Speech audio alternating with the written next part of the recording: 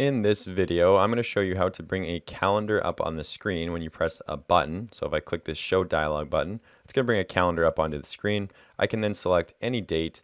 I'll just select, March 21st, 2019, click OK, and then that date is going to be displayed down here in a text view. So it says month, day, year. The month is 2. The selector index starts at 0, so March is 2, January is 0, February is 1, March is 2, 21st, 2019. Then I could select, any other date, wouldn't matter, July 3rd, 2019, click that. You can see that text view is updated. So this is obviously going to be great if you need to use any kind of a date, if you have to have your users select any kind of a date in your applications, which chances are pretty much every application is going to have users selecting some kind of a date at some point. So definitely a very valuable skill to know. So here we have the Create a New Project window open. I'm going to click on Empty Activity, go to Next. I'm going to name it DatePicker Dialog Example and click Finish. After Android Studio has built your project, you should be seeing something like what I'm seeing here on the screen.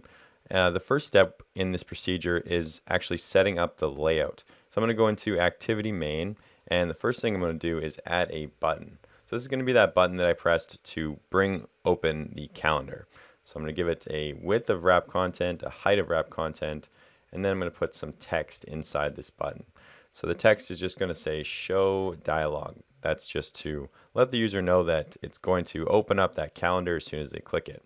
Now, since I'm using a constraint layout, I need to add some constraints to the button. So I want to do constraint left to the parent, constraints it to the left side of the view, constraint right, so to the right of the parent, which constraints it to the right of the view, and then constraint top to the top of the parent, which obviously constraints it to the top of the view. Now I need to give it an ID, so I'll give it an ID of Show Dialog, and that should be it for our button. Next we can work on the text view.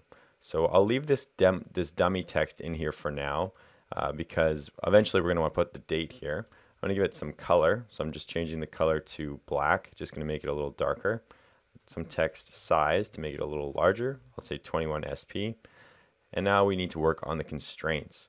So we want it to constrain to the bottom, that's fine. Left is fine, the right is fine, but I want to constrain the top to the bottom, so to bottom of the button that sits above it.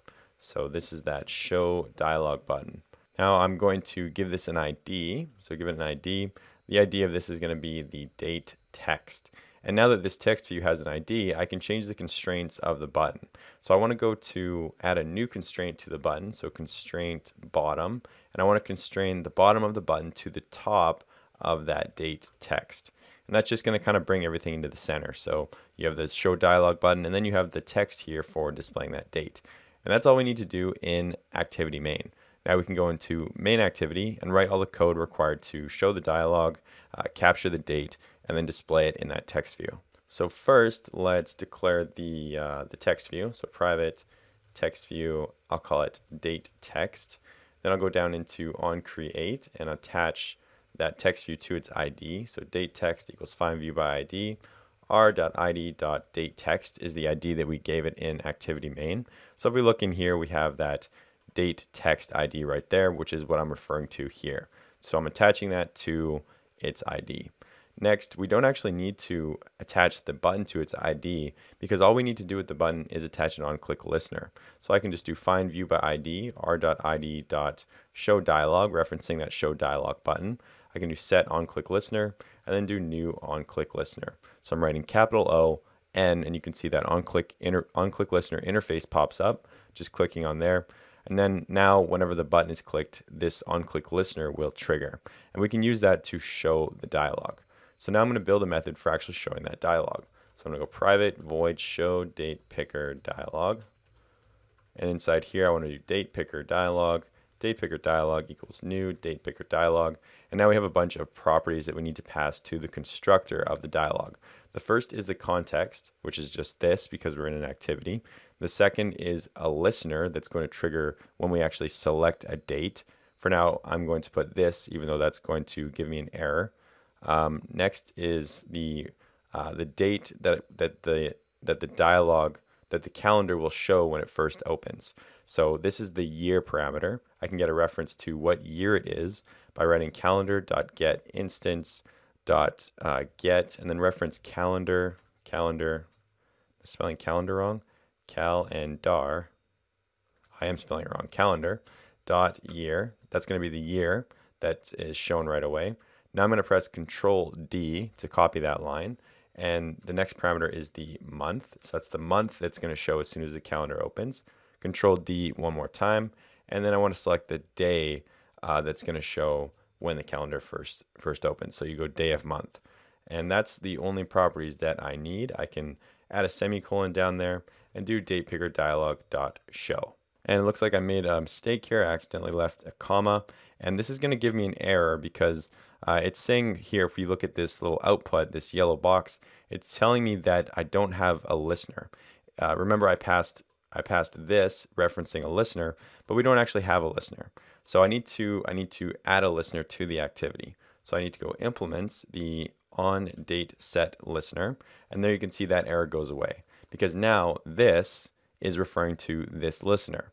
But now I have a new error. So what's this saying?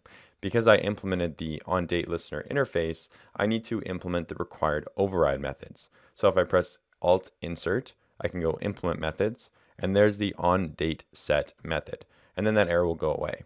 So I have the override method. It's going to be triggered when a date is selected. I have my dialog, and I'm going to show my dialog in the OnClickListener. So as soon as that button is pressed in activity main, which is the show dialog button right here, it will call the show DatePicker Dialog method. The DatePicker Dialog will show, and then when I select a date, the OnDateSet method will trigger, and it will give me the date that was selected. So now the last step is taking that date that was selected and displaying it in the text view. So I'm going to create a new string. I'm going to call it date and set it equal to month, day, year, and then do a space, and then I want to concatenate that with the month, do a slash, and then I want to do the day, so day of month, add something else, do another slash, and then the last thing is the year. And that's a string that we're going to show in the text view. So I'm going to do dateText.setText and then set it to that date. And that should be everything that we need to do. Now I'm going to run it and we can take a look and see if we're getting the expected output. All right, so here we have the app on the screen. That hello world text is being displayed just to kind of start, obviously, because I didn't remove that from here. So if you didn't want that to be displayed, you can just remove that and you wouldn't be seeing that hello world text. But I'm going to click on show dialog. That brings up our dialog. I'm going to select, I don't know, March 14th, click OK. And there you can see we have month, day, year. The month is 2, which is actually, yeah, so 0 is January, February is 1, and then March is 2, then the 14th and 2019. I can try another one, just select a different month. So I'm going to select May 9th. And so there we have the fourth month. 0 is January, so that's correct. May is technically the 5th month in the year, but because the index starts at 0, you see 4 here. So 4/9/2019, May 9th, 2019. And that's it. That's how you use a date picker dialog to get a date, to capture a date input, and then display that date in a text view. That's going to be it for this video.